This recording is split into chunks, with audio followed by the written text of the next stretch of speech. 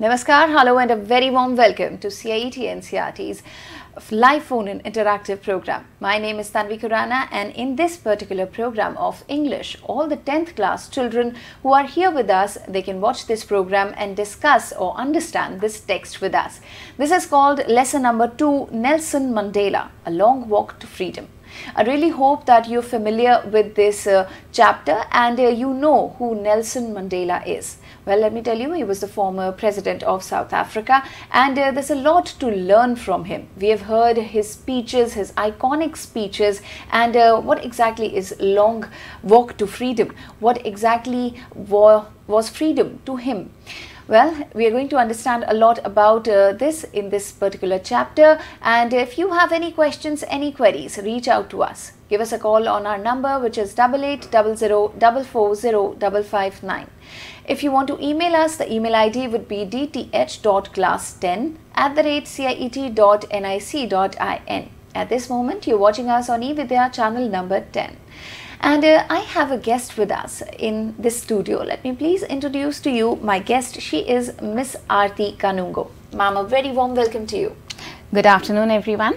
Good afternoon to you too, ma'am. She is from SKV Lakshmi Nagar, New Delhi, and it's going to be a very interesting discussion. But before we begin this discussion, I have an announcement to make that is regarding India's G20 presidency. We're extremely proud of the fact that India assumed G20 presidency and would convene the G20 Leaders Summit for the first time in the country this year, that is 2023. A nation deeply committed to democracy and multilateralism, India's G20 presidency would be a watershed moment in her history, as it seeks to play an important role by finding global pragmatic solutions for the well-being of all, and in doing so, manifest its true spirit of Vasudhaiva Kutumbakam, or should I say, the world is one family.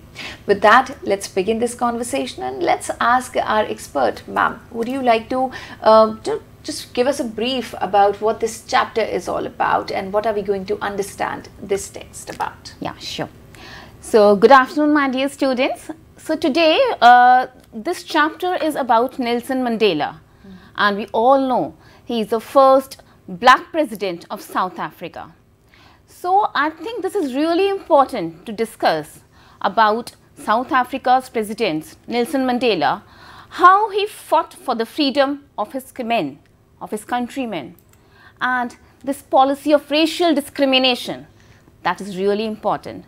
So let us throw some light on this chapter, and we are going through it. So before you read, I just want to tell you about this political system that separates the people according to their race. This is apartheid. We all know about this harsh, inhumane system that talks about discrimination of blacks and whites. The non-whites are being discriminated against. This is our racial discrimination, apartheid. And Nelson Mandela, he fought for this, and definitely he won, and he had settled a system of democracy in South Africa. Mandela, he became South Africa's first black president. Nelson Mandela has become the president after 3 centuries, like this democratic system was established after 3 centuries. Do you know that he had been in prison for 27 years? Yes. And African National Congress in this democratic system, in these elections, won 252 out of 400 seats. It's a big win for a democratic country. And then the inauguration ceremony that took place in the Union Building of Pretoria, attended by distinguished personalities and guests from more than 140 countries around the world. So, do you know, Tanvi, that this is really important, that when we are talking about bringing so many dignitaries in the world and talking about them, showcasing that our country is moving forward. We are looking for the new sunshine. Yes. Ma'am, so the title says Nelson Mandela Long Walk to Freedom. Would you like to tell us the little bit of history regarding this title, Long Walk to Freedom? What does it signify? Yes, actually this is an autobiography of Nelson Mandela, Long Walk to Freedom. And this is an extract, this lesson chapter is an extract from his autobiography.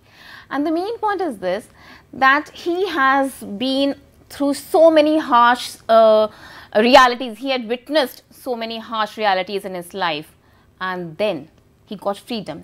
Not only the freedom for himself, but for his countrymen, I would say. Absolutely. That was really important, that he won the freedom for the whole nation, South Africa. That is iconic, I would say, that a person and all the South African patriots who fought for their freedom. Absolutely. So, sounds like he was a true patriot and a very close to his country and to his countrymen. So, would you like to read this extract to all our viewers? Yeah.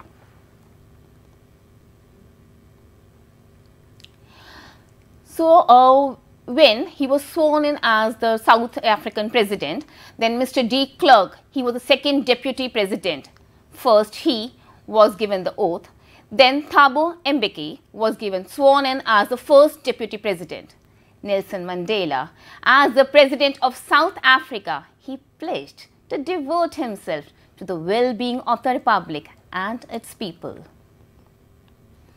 It was actually glory and hope to the newborn liberty. Nelson Mandela quotes, "After an extraordinary human disaster must be born a society of which all humanity will be proud." And definitely, we all are proud of this human behavior, this human society, which treats everyone as equal. Gratitude towards all the distinguished international guests. It's a common victory for justice, for peace, for human dignity, I would say. Actually, we have achieved the political emancipation. Emancipation, it means freedom. Yes, to liberate all our people from the bondage of poverty, deprivation, suffering, gender and other discrimination. Nelson Mandela, he said, "Let freedom reign. God bless Africa." And after his speech, there was a spectacular array of South African jets, a display of pinpoint precision and military force. Impala jets left a smoke trail of black, red, green, blue and gold of new South African flag. And one thing which was really important and inspired everyone is that at that day, playing of two national anthems was there. The vision of whites singing Nkosi Sikelel and blacks singing Diastem. This is really impressive, and everyone was so much inspired and motivated. When we talk about this racial discrimination, actually it is after this Anglo-Boer War. A few years after this Boer War, the white-skinned people of South Africa, they erected a system of racial domination against dark-skinned people.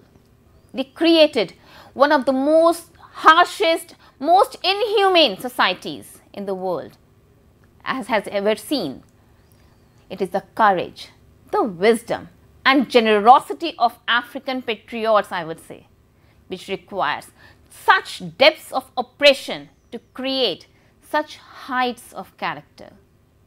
Actually, they were so much oppressed, exploited and discriminated that they actually wanted freedom, emancipation and want to be human, called human. They were treated as slaves, I would say. Nelson Mandela, he quotes, "My country is rich in minerals and gems that lie beneath its soil. But I've always known that its greatest wealth is its people, finer and truer than the purest diamonds." He treated his people as gems, and they are the true assets of any nation, I would say. About courage, he says, if you're not afraid, that does not mean courage. Courage means you have to conquer your fear. The brave man is not he who does not feel afraid, but he who conquers that fear. We all know that love comes naturally. Actually, we are taught to hate others. We are taught to hate other people. But the natural feeling is of love. No one is born hating another person. If they can be learned to hate, they can be taught to love. For love comes naturally to human heart.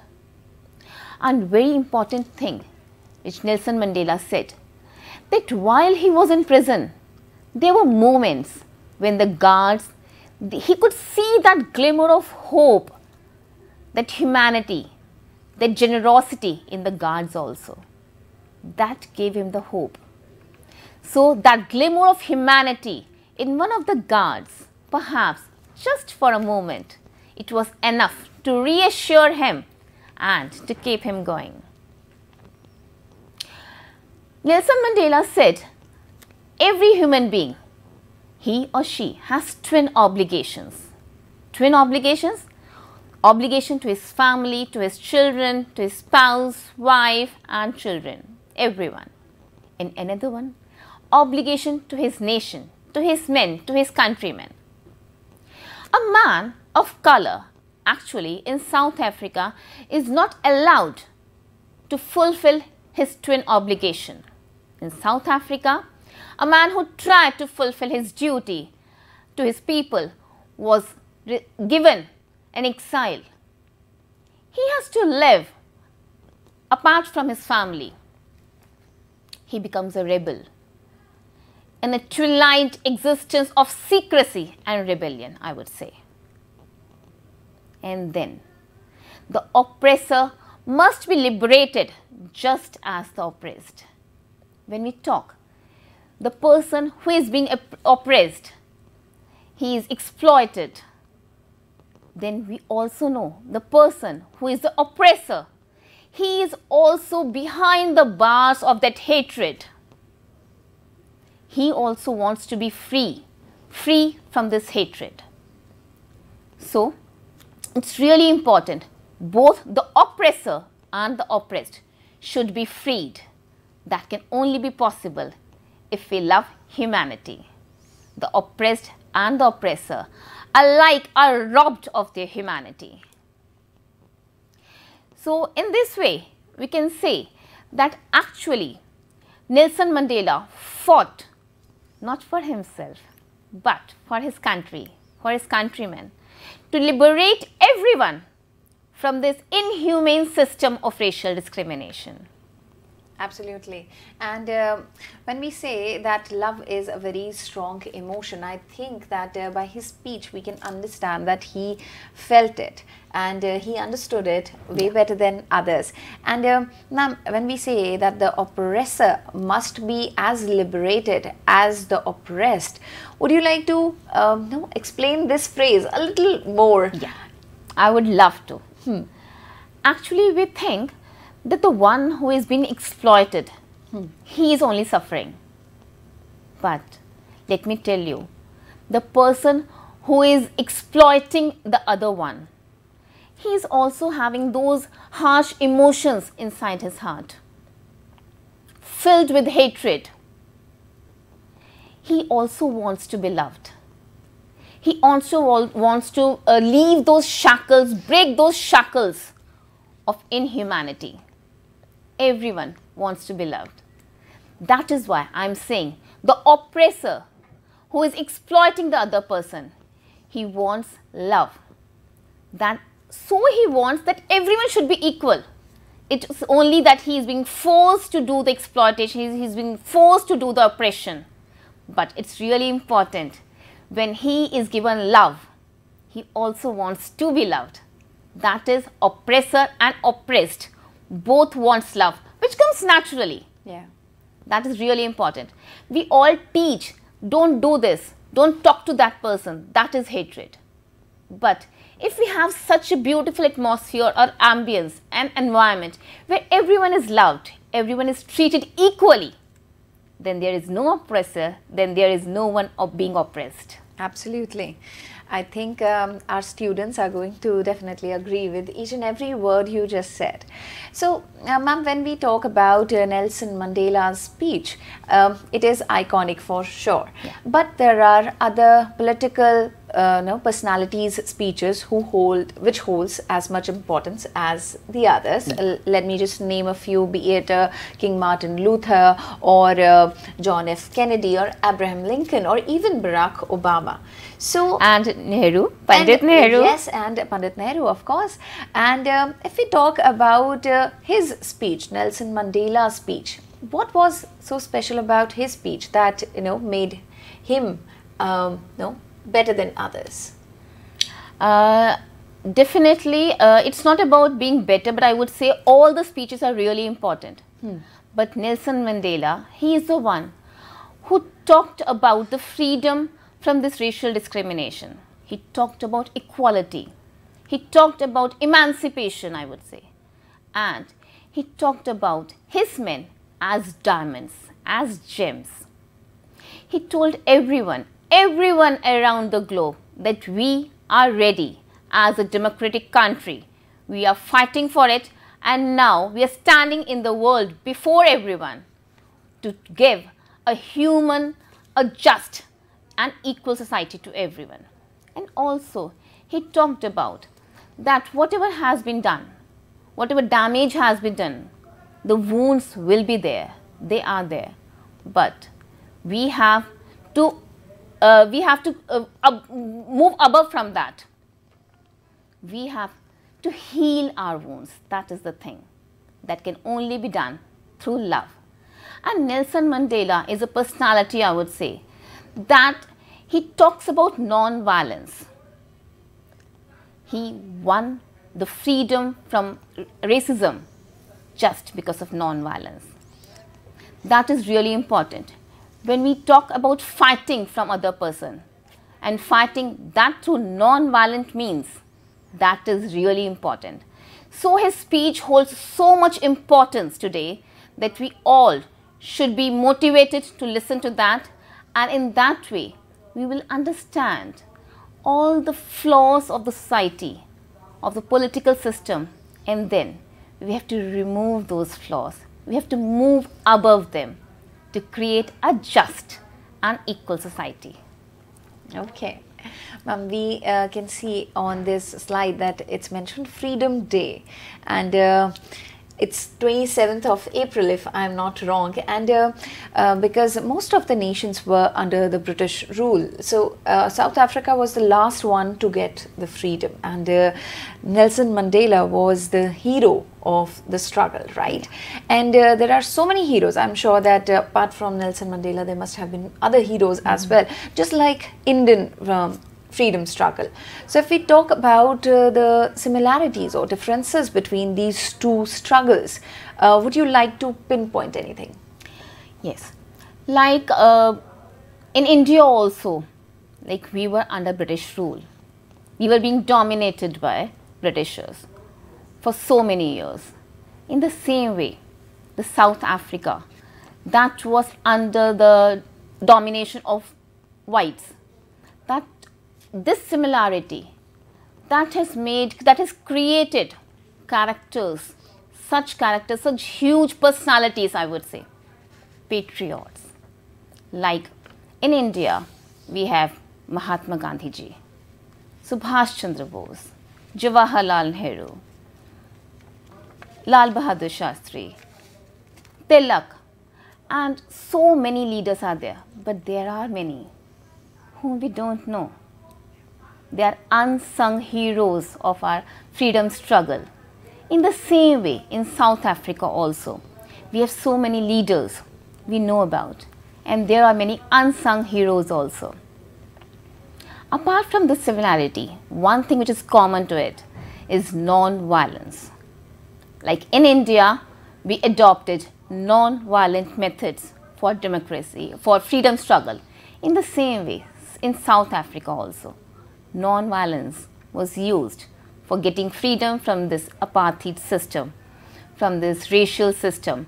And this is really important, because when we, an eye for an eye is not a solution, definitely.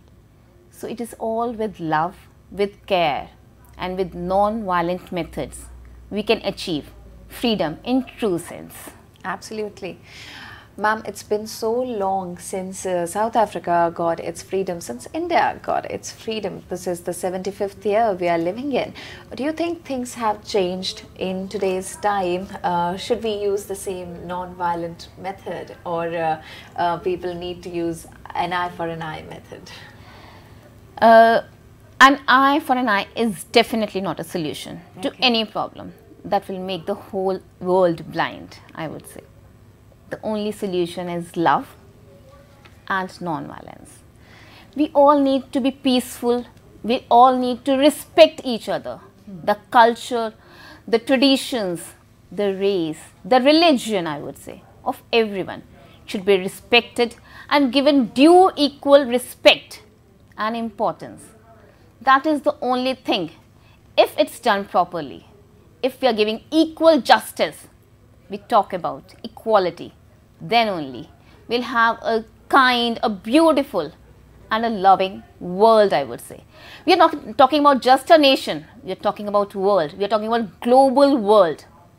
When you talk about globe, our world, Vasudhaiv Kutumbakam, we talk about this, you just talked about it, G20, Vasudhaiv Kutumbakam.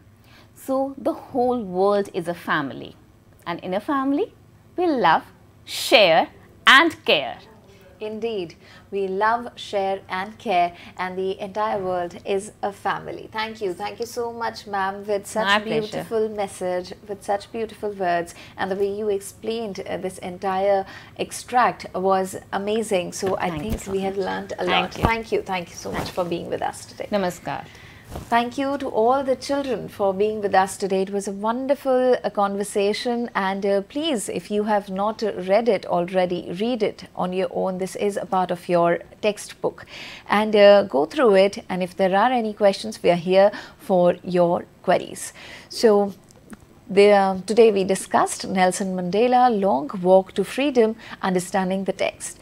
And now we're wrapping up this particular program, but you have a lot to look forward to. Upcoming next program is a maths program for all the 9th class children, and the topic of discussion would be chapter number 1, Number System, part 3. Stay here and keep your questions ready. Before we leave, I have an announcement to make, that is regarding the NCERT textbooks only. If you have not bought it yet, please buy it from the NCERT sales counters. They are located at certain locations, that's New Delhi, Kolkata, Guwahati, Ahmedabad and Bangalore. From 9:30 AM to 6 PM, these are the timings of the sales counter. Please purchase it from them directly, and be it a Saturday or a Sunday or a gazetted holiday, you can still buy them. Their sales counters will be open throughout all days. And if you want to place an order online, then ncertbooks.ncert.gov.in, that is the website. You can place an order of the textbooks that you need, that you require, and they will reach your home in no time, and you don't have to pay anything for the delivery as well.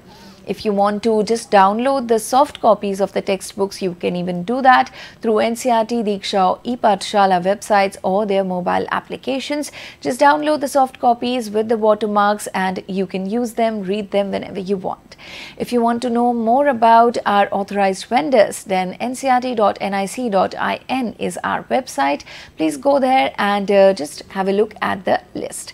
Thank you so much for being with us today, and this was everything about our chapter, this entire session. Thank you once again. Take care and stay with us. Don't go anywhere. Take care. Namaskar.